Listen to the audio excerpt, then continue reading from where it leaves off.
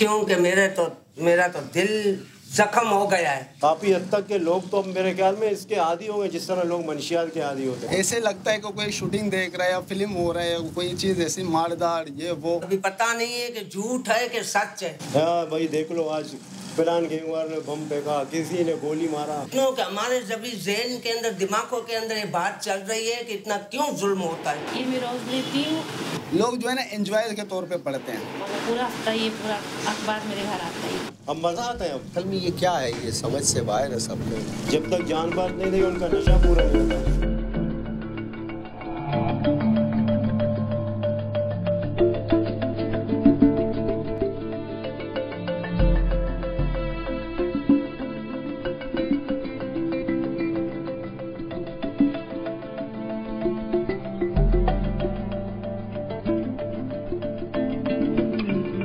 शहर कराची के ख़तरनाक तरीन इलाकों में शुमार किया जाने वाला लियारी एक हद दर्जे जिंदा दिल और कसीरुल नस्ल इलाका भी है। तकरीबन सन 2000 से ये इलाका मुसलसल तशद्दुद का शिकार रहा है। कभी मुजरिमाना ग्रोहों के हाथों, कभी सियासी जमातों के हाथों, तो कभी कानून नाफिज करने वाली एजेंसियों के हाथों।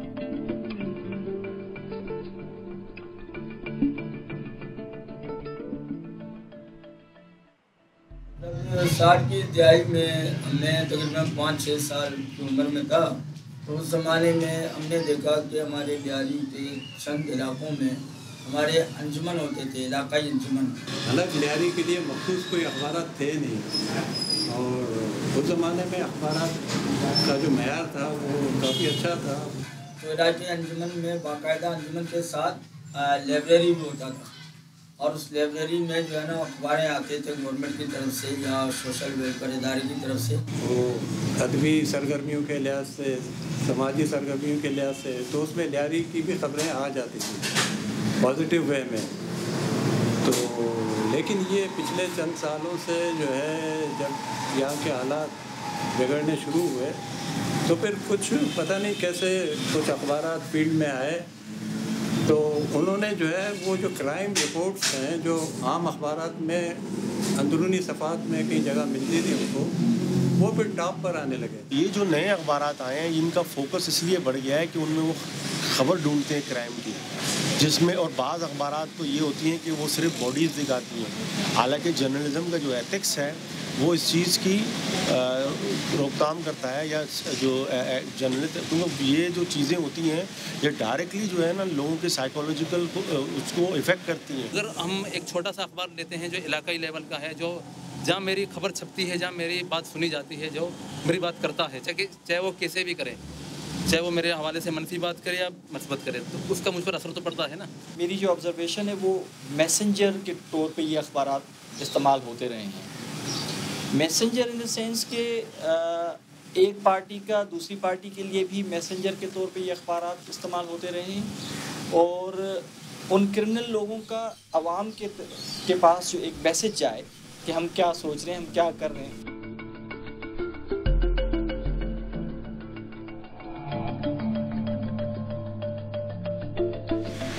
और फिर वो जो मकामी जो लीडरशिप है, चाहे वो पाकिस्तान पीपल्स पार्टी की हो, चाहे मुस्लिम लीग की हो, वो पैसे दे के खबरें छपवाती है, ख़ासकर जानबाज, डेली स्पेशल। उसके बाद वो जो उनकी लैंग्वेज थी कि मैं उसको ख़त्म कर दूंगा, मैं उसको मार दूंगा, एक अजीब ज़बान का इस्तेमाल होता है, गालम गलोच पे उतर आते, और अखबार वो सारा कुछ छाप भी देता है। ये अजीब बातें हैं। वो भी एक मैसेज था जो लोगों को, हाँ मतलब वो उसने कल परसों 3 दिन पहले कहा था, तो आज उसको करके दिखाया। उस तरफ दूसरे दिन उनकी तरफ से खबर आती है, ये आप अगर मर्द हो तो मैदान में आ जाओ, आपको लगेगा आप कोई फिल्म देख रहे हो।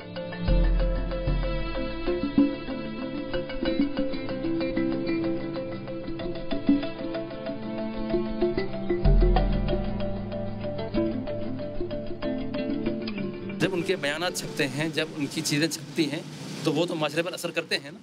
तो उनमें हम बाकायदा कि इम्पोज करा रहे हो माशरे पर उनकी चीज़ें हैं। जब तक लोग जो है 4, 5, 6 लाशें अखबारात में नहीं देखें तो शायद उनको चैन नहीं आता था, और यही बड़ी ख़तरनाक बात थी। एक जो होता है ना हेरोइनची, जो एक नशा करके या शराबी का मिसाल हो, A to Z कोई भी नशा करने वाला हो, ये अब जो ना लियारी के लोगों के लिए एक नशा बन गया है। इसके पढ़ने वाले में जो बूढ़े हैं लोग, वो भी शामिल हैं। उनके पढ़ने में जो बच्चे हैं वो भी जो है कहीं ना कहीं से अखबार लेके पढ़ते हैं। वो आप सुबह सुबह उसके मंजर आपको नज़र आएंगे जब आप स्टॉल पे चले जाएं अखबारात के, वहाँ पे कोई लाइन लगी होगी, सारी तस्वीर देख रहे हैं। पूरा अखबार तो पढ़ने नहीं देते, वो लेंगे तब पढ़ेंगे, तो तस्वीरें देख रहे होंगे और दूसरे से पूछ रहे हैं, उनको नहीं लगा यार थोड़ा सा ज़ोर से पढ़ना, इस पर क्या लिखा हुआ है, तो ये इस तस्वीर का इसके बारे में क्या लिखा हुआ है। कुछ अनपढ़ मर्द या औरतें हैं, वो अपने पैसों से खरीद के फिर पढ़वाते थे। अच्छा, वो एक दफ़ा उसके पढ़ने के बाद उसके बारे में पता लग जाता है, दोबारा अगर वो उस बंदे की तस्वीर आ जाती है तो फिर वो बोलता है यार ये फलां बंदा है, इसके बारे में तू पढ़ के सुना। और औरतें, घर की औरतें जिनको जो है पहले शायद अखबारात से इतना वास्ता नहीं पड़ता था या पढ़ती नहीं थी या दिलचस्पी नहीं थी, वो भी पढ़ने लगे। सारी मालूमात देता है लियारी, और अखबारों में सारी दुनिया की मालूमात होती है, इसमें खास लियारी की मालूमात। हम लोग को पता तो चले, घर के अंदर बैठे हैं तो मैं तो कभी कभार तो 2 नंबर पे मैं चल भी नहीं सकती हूँ। 2 नंबर पे अगर अखबार वाला निकल जाता है तो 2 नंबर पे लेने को जाती हूँ। 5 रुपए का है तो कुछ पता तो चले कि कुछ सुकून हुआ है।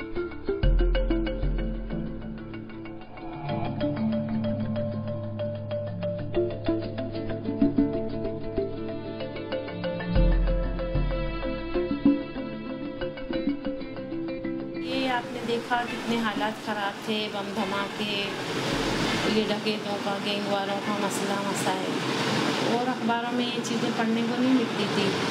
तो ये अखबार में हम लोगों को ज़्यादा मालूमात हो जाती है। सबके ज़हनों पर असर पड़ता है, क्योंकि ये सब सुबह उठो और ये सारी तस्वीरें देखो, इसमें किस किस के ज़हनों पर असर नहीं पड़ता होगी। ये तस्वीरें देखते तो टोटली खून और इससे लथपथ होती है, तब कहीं ऐसा लग रहा था हम लोग बहुत एक गंदे माहौल में पल भर रहे होते हैं। उसका असर जो होगा वो सबसे पहले तो ये होगा कि बच्चे जो बड़े होंगे बाद में वो डिसेंसिटाइज हो जाएंगे।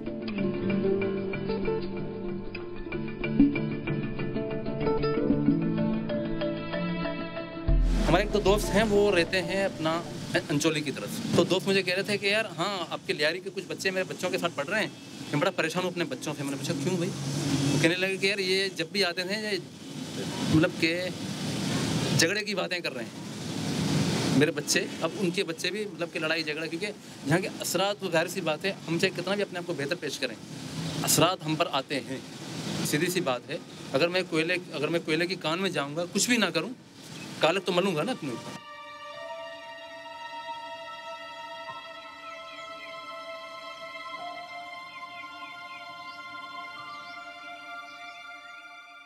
अभी एक हमारे कज़न का इंतकाल हो गया था ना, तो अखबार में आया था, तो ये है कि मालूमात हो गई कि फलाना शख्स मर गया। तो इसकी अपनी इम्पोर्टेंस है, लेकिन एक तरह से इसका नेगेटिव इम्पैक्ट भी है, क्योंकि आपको बहुत सी खबरों का पता ही नहीं है कि वो हुई भी हैं कि नहीं हुई हैं। वो दूसरी मौत मरा था और इसमें गलत दिखाया था कि एक्सीडेंट में मर गया, कुचल फलानी गाड़ी ने कुचल दिया, ऐसा नहीं होता। वो किसी हार्ट की तकलीफ से मर गया था, इसको एक्सीडेंट केस बताया। तो झूठी खबर थी, मगर ये है कि पता चल गया कि फलाना मर गया, तो तस्वीर आने से ये फ़ायदा हुआ कि उसके मरने की खबर का पता चल गया। बड़ा चढ़ा के भी बोलते हैं, होता है वो तो हम लोग को पता है कि हुआ है, मगर इससे और ज़्यादा बड़ा चढ़ा के देते हैं। क्यों देते हैं भाई? मैंने एक जगह एक खबर पढ़ी कि भाई फिला इलाके में फायरिंग, चाकीवाड़ा में फायरिंग, बम धमाके, 2 लोग शदीद जख्मी। और मैं सोचता रहा यार ये तो मेरा ही इलाका है, सारा दिन मैं इधर ही था कल, मगर कुछ ऐसा वाक़या पेश ही नहीं आया। आप वो न्यूज़ वेरीफाई नहीं कर पाते, और आप हैरान होंगे कि कम्युनिटी से ज़्यादा इवन पुलिस ऑफिसर्स तक आपको कहते हैं अगर कोई वाक़या हो जाता है कि आप जानबाज में पढ़ लेना, उसमें ख़बर आएगी। अब जैसे एक खबर आई थी, उसमें लिखा हुआ था कि नबील गबोल ने अक़वाम मुत्तहिदा के सामने लियारी के मसाइल को उजागर किया है, तस्वीर के साथ उसकी। पता नहीं कहाँ से वो फोटोशॉप हुई है या क्या हुआ है। अब वो जो वहाँ का बंदा बैठा हुआ है वो तो ये समझेगा कि हाँ चलो वहाँ तक ही गया हमारे मसले लेके। अब ये लियारी का मसला इतना बड़ा तो नहीं है ना कि अक़वाम मुत्तहिदा में हल हो। तो इस तरह की चीज़ होती है जहाँ वो ना अपने रीडर्स को थोड़ा वो मासूम समझ के या बेवकूफ़ समझ के कुछ भी छापते रहते हैं। मेरे पास मैं घर पे बैठा हुआ था, कुछ 2-3 ख़वातीन आई और एजिड ख़वातीन थी, रोते हुए आई। मुझे कहा कि आप भी भाई प्रेस में हैं। उन्होंने कहा कि हमारा जो बच्चा है जिसकी उम्र जो है वो 17-18 साल है, उसके बारे में ये अखबार में लगा हुआ है। तो मैंने अखबार देखा, उसकी सुपर लीड खबर लगी हुई थी कि ये 8 मर्डर में इन्वॉल्व है। तो मैंने कहा यार ये तो आपका बच्चा 8 मर्डर में इन्वॉल्व होता है। आप हमें जानते हैं, हम सारे नमाजी, रोज़े, ज़कात देने वाले बंदे हैं, कोई उम्रा भी मिस नहीं करते। और हमारे बच्चे जो है रात को 8-9 बजे के बाद घर से बाहर नहीं निकलते। तो हमारे बच्चे किस तरह से इन मर्डर्स में इन्वॉल्व हो सकते हैं? और ये एक अखबार नहीं है और एक दफ़ा पब्लिश नहीं हुआ, ये हमारे पास तीसरी दफ़ा है ये आज पब्लिश हुआ है। तो और ये पिछले 1.5-2 महीनों में मुसलसल हो रहा है। हमारा बच्चा जो है वो छुपने पे मजबूर हो गया और मैंने थोड़ी कोशिश करने के बाद जाके मैं उस अखबार के जो जर्नलिस्ट था उसके पास जाके पहुँचा। किसी रेफरेंस के तौर पे मैंने कहा कि यार खुदा को मानो, ये बच्चा जो है आपने 8 मर्डर में इन्वॉल्व कर दिया है, इसके पीछे कहानी क्या है? उसने कहा कि यार कहानी को छोड़ो लेकिन ये है इन्वॉल्व। तो मैंने कहा यार ये तो मेरा छोटा भाई है और मैं उसका बड़ा भाई हूँ, ये तो नहीं हो सकता। उसने कहा है तुम्हारा छोटा भाई है? फिर उसने बताया कि यार हमें एक असाइनमेंट मिली थी, किसी ने कहा था कि यार ये अच्छी खासी पार्टी है, इसे पैसे शैसे निकालने हैं और हमने उससे फ़ोन भी किया था, वो पैसे दे नहीं रहा था। फिर हमने खबर चला दी। उसने बोला कि उस पार्टी के पास ये एविडेंसेस थे कि ये इन्वॉल्व है। मैंने कहा फिर ये कंफर्म इन्वॉल्व हो तब वो पार्टी जानती हो। लेकिन यार ये अखबार पूरा चल रहा है, तुम्हें डर नहीं है कि ये कोर्ट में तुम्हें ले जाएंगे? और ये बोलता ले जाएंगे, देखा जाएगा, फिर हम कुछ और ख़बर चला देंगे, वो हट जाएंगे। तो दिल में खौफ भी आता है कि कल को मेरी तस्वीर या फिर मेरे जैसे कई और नौजवानों की तस्वीर लगी होगी और आगे कुछ इस तरह लिखा होगा कि नया कोई गैंगस्टर जन्म ले गया। मतलब एज ए जर्नलिस्ट अगर आप उनको कॉल करो कि हमें इस बारे में क्लैरिफिकेशन चाहिए, वो कहते हैं जानबाज में आएगी तो आप पढ़ लेना। तो उससे मुझे जो फर्स्ट टाइम इंट्रीग हुआ था ना कि आखिर ये अखबार है क्या, जो हर कोई उसको कहता है। पॉलिटिशियन भी आपको कह रहा है जानबाज पढ़ लो, पुलिस वाले भी कह रहे हैं, गैंगस्टर्स भी कह रहे हैं कि हमारा वर्जन आप जानबाज में पढ़ना। तो एक इलाके का बंदा था, उन्होंने कहा ये लियारी का डॉन अखबार है।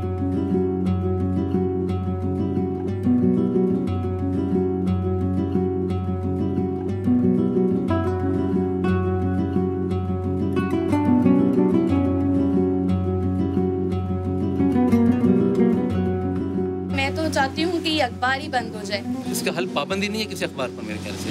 अगर इनकी चेक एंड बैलेंस प्रॉपर नहीं की गई तो आगे बहुत से मसाइल पेश आ सकते हैं।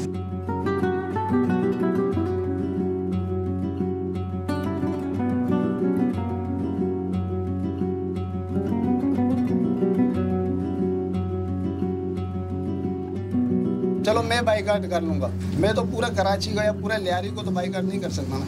बंदी हो जाए तो हम खुश होंगे, अवाम बहुत खुश होंगे। कोई क्या करे, नहीं पढ़े हम।